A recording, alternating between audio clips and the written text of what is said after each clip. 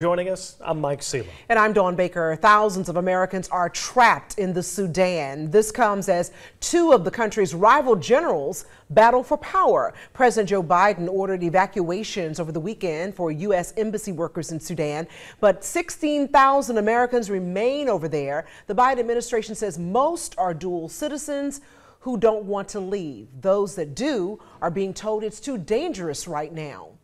New at 6, we're learning two of those Americans are from the Low Country in South Carolina. WTOC's Tyler Banyan talked to an elected leader from Bluffton about the situation. He joins us now live in the studio. Tyler?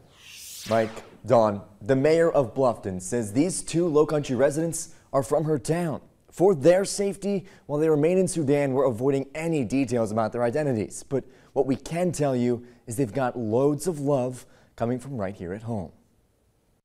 If you get this, just know you've got all of Bluffton that is here, and all of the state that's going to support in trying to get you and your other friends out. The couple has told those close to them that explosions have gotten louder in recent days as they look for ways out of the country. The leader of their town back home giving an insight into why they're there in the first place. So this couple from Bluffton traveled to Sudan for humanitarian purposes. They're close family friends. They both have had an influence in my children's lives.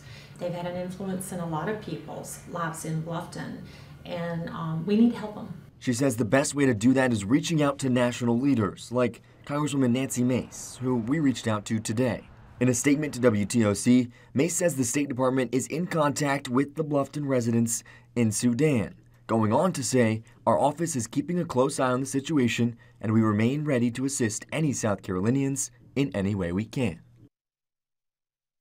The last update we have from the couple is that they're safe, but now without Wi-Fi and are conserving data, likely meaning less communication to their support system back here. The hope from so many that they can find a way out safely, with or without the help of the federal government.